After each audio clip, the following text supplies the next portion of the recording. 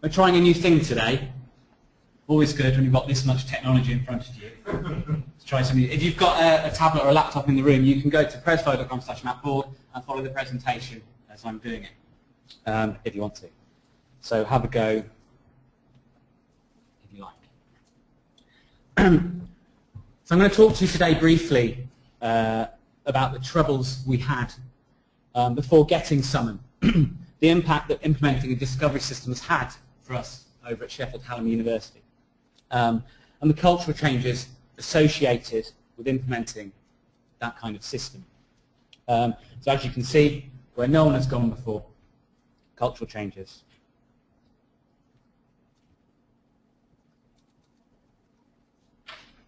I'm just pausing to make the people at home think that it's all broken.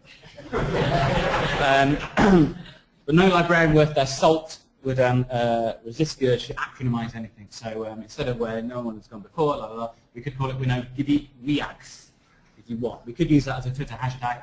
There won't be many characters left. My problem here is talking about cultural change is hard. And I'd normally try and butter up the audience by using lots of stereotypes and cliches and stuff, and obviously the kittens. But Dave beats me to it again by going first. So we'll not even try to top that today. Okay, so in terms of our history with Summon, which we call live research at Sheffield Hallam, we went live. I was just talking to my colleague. I think we went live in September 2011, but we had a 4-month beta period where we practiced with it as library staff. The discovery journey is a phrase I keep returning to when I start thinking on the way students use information at academic level. When we talk about the discovery journey, what I basically mean is any journey that the student takes from thinking, I need an item, whether that's a physical item on the shelf, whether it's a video, whether it's a full text of an e-resource, the journey that they take.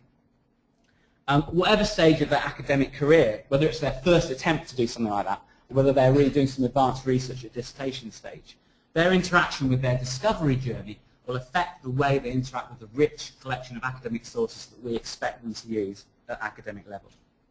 So it follows then that we need to make the discovery journey as smooth as possible.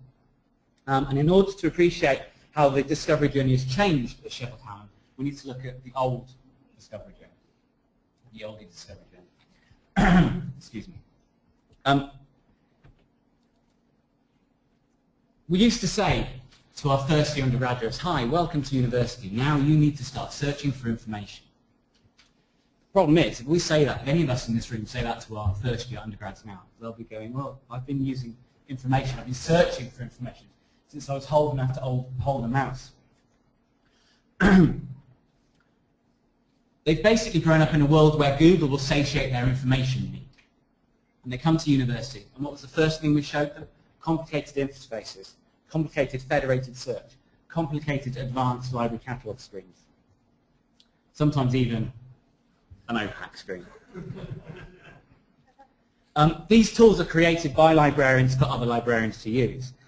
It's like we suddenly decided that our stuff was dangerous. And we didn't want people to interact with anything in the library for fear of death. Unknown man died eating library paste. What a great epitaph. Matt Reesman, who's a web librarian at Grand Valley State University, makes a really cogent argument that library websites, library catalogues, and databases in general are expert tools for experts. So no wonder that our students struggle. I have to excuse the colourful language from some of our Hallam students. Library Gateway is pissing me off tonight. Well, it's not before the watershed, is that? I don't even know how to use the Library Gateway. It took a good few minutes to find the Library Gateway on Blackboard. I don't care that there's a gazillion resources on the Library Gateway. Wiki is straight to the point and simple for me to understand. And this is still our competition. For me, Summon was a massive step in being able to help move away from all of it. It enables the librarian to concentrate and focus on the journey rather than the tools used to get there. So I'm going to touch on 5 cultural changes today. Hopefully these titles will make sense as we go through the last bit of the presentation. The first one I want to concentrate on is help, or rather, stop helping. One of the beautiful traits about the library profession is that inherent desire to help. It's built into the reference interview, it's built into what we were taught at library school, or whatever it's called nowadays. It's even built into Ranganathan's law. It's that desire to help the user. It's been a driving force for the profession in some ways, but I kind of feel like it's a bit of a blessing and a curse. Somewhere along the road, I feel like we started to lose our way. The expert systems I've mentioned already mean that we come up with interfaces like the ones we've shown, or even worse, tools designed to impede the discovery journey rather than help. And we need to shift away from that kind of practice. A different cultural shift happened during the closed trial of Summon at Sheffield Hallam. During our beta test of Summon, feedback came swiftly in from the academic librarian saying, this isn't great, this is not finding what we expected it to find, which is a real worry for the implementation team, because the academic librarians were supposed to be our proponents of this system. They were supposed to go out to faculty and to students and say, look at this awesome tool. And I got really nervous about it. So as you do, I went to a meditation session and stumbled upon a concept that, for me at least, begins to explain, or began to explain, some of the unexpected results we were seeing. Shoshin, or beginner's mind, comes from a guy called Shunri Suzuki.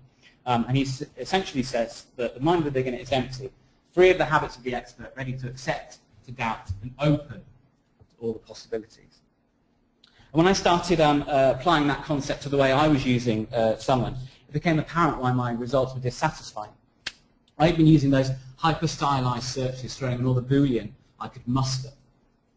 You know, my saved searches that I knew would work in an information literacy session.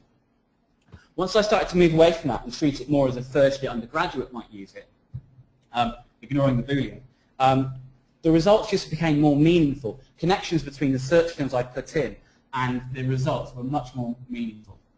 And it became a much smoother journey, which led to this, quote that the problem with Summon is that students need to be taught how to use it, but librarians do, which apparently I said on Twitter, but I'm refusing to own up to it. Okay, third cultural training, expert listening. I've talked about this before, so apologies if I've covered this. For years as librarians, we've allowed our expert intuition to influence the way we present information to our users. And this partially plugs into the expert tools I was talking about at the start. But it's more than that. I'm sure we've all been in those meetings where we think, oh, we need a list of FAQs for the first-year undergraduates. And you come out with a long list that are rarely Fs and sometimes not even Qs. And yet we throw them into a web page and expect people to, we push that information out and expect people to use it. But actually, we've got an expert blind spot. Intuitions are fast, but they are often wrong. So at Hallam, what we've tried to do is move to a model of expert listening, where we sit down basically and do usability testing once a month, which is all what my breakout session is about. So we didn't do the elevator pitches, but if you want to come to my breakout session, I'll teach you how to listen to your students. Those sessions enable us to really listen to what the students are doing with the library website, the Summon, and the databases. And you get brilliant quotes like this. I never found stuff before you put the Google box on the library gateway, which I'm not sure the library director would appreciate. Is we need to buy a Google box for the library website. But it works for students. Okay, they understand it, they get it. Fourth. Okay, so OPACs or no packs. No? I worked quite a long time on that. Okay.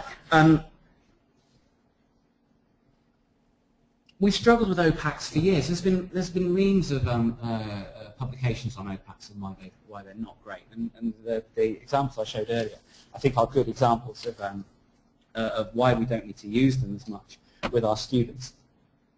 So we've moved the OPAC off the front page of the library website, which is hard for a couple of reasons. One of them being that Summon is actually a few hours behind when you update your library catalog. So it could be up to 24 hours that deletions don't appear in Summon.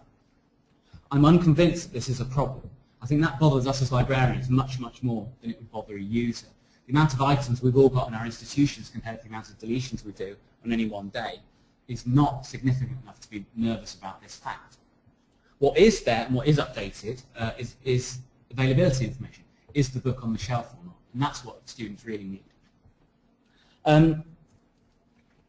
And that's hard for librarians because we use those tools. We use barcode search. We use subject number search. So I say, yeah, keep a link. Bookmark the library catalogue. Put it somewhere on a website. Call it an advanced tool for searchers, for advanced searchers and librarians, so that you're giving people expectations before they get there. I think it was really hard to move the OPAC off the front page of the website. And it's going to be even harder to kind of remove it from the discovery journey in terms of when you click on an item and summon. I know Dave's done a lot of work at Huddersfield about this, and UE have got a very good implementation of how they link through to catalogue data. And I'm looking forward to what comes out of Dave's work. We need a shift from systems that librarians know how to navigate to ones that are intuitive to our users. And that's the key thing about all of this. We need to shift from focusing on the hundreds of databases and the arcane complexities of Boolean operators. And someone can contribute to this shift, and we can gradually go through iterations of the way we present resources. This is our library website about 4 years ago, 3 years ago, 2 years ago, now. Okay? So you can start rearranging stuff, you can start making things, and you can make it responsive, and people can use it when they need to use it. And we can move away from throwing these things in the face of students. If we use discovery tools properly and make gradual cultural shifts in the way we work, it allows us to become facilitators of learning rather than gatekeepers of information. The simple fact of the matter is that you can generally explain summon to first-year undergraduates as a search, refine, get process. And one of the most wonderful things about the community around summon is that we're sharing these experiences, and it often duplicates experiences across institutions.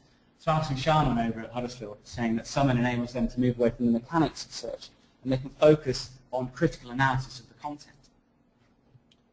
I was a wee bit nervous about including this quote from Katie, and I asked her permission. She said it was fine. The conversation that I was involved in on Twitter. I kind of feel like this is a really apt quote for what we're talking about today. That professionalism sometimes can, I feel, come across as arrogance, and we need to make sure we move away from that. Because when we do complicated search interfaces, when we impede the discovery journey, we create barriers to our users, which is what none of us want. It's hard to argue with Vaughan's quote here that connecting users to the information they seek is one of the central pillars of our profession. And I feel like we can do that, and we can become facilitators of learning if we use Summon and we use these tools to make the discovery journey really smooth. We need to remember we are not our patrons. There's some lovely pencils here from, I think, Walking Paper, which I still haven't found the stationery budget to buy, but I really like those. We're not quite in the place where this where mock-up here from University of Illinois. I know what I'm doing. I don't know what I'm doing. I'd love that as an opening page for students to find. If we do all that, we can be happy unicorns. Thank you very much.